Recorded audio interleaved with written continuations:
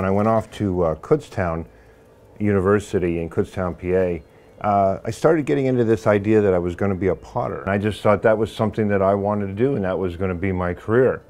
And I understood that maybe I wasn't going to get rich, but somehow it was always about the clay. You know, from the very beginning, it's amazed me how I can take this mound of clay and I can smell it and I can tell it right from the earth, and yet I can make this out of this mound of clay.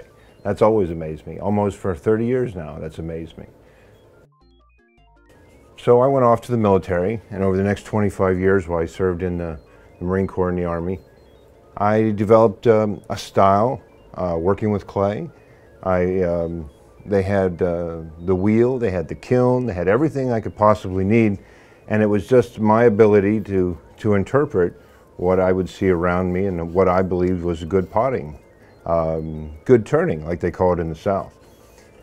I actually believe that I'm still very much traditionalist because I only like to throw, and throw perfect, symmetrical sometimes, maybe a little asymmetrical once in a while, but what you see in front of you is the accumulation of a lot of technical skill over and over and over again to form a vessel, the belly, the shoulder, the neck, the same things that we have interpretive and figurative painting, which kind of got off on my work in painting, and I started thinking, why not develop it right onto the pot?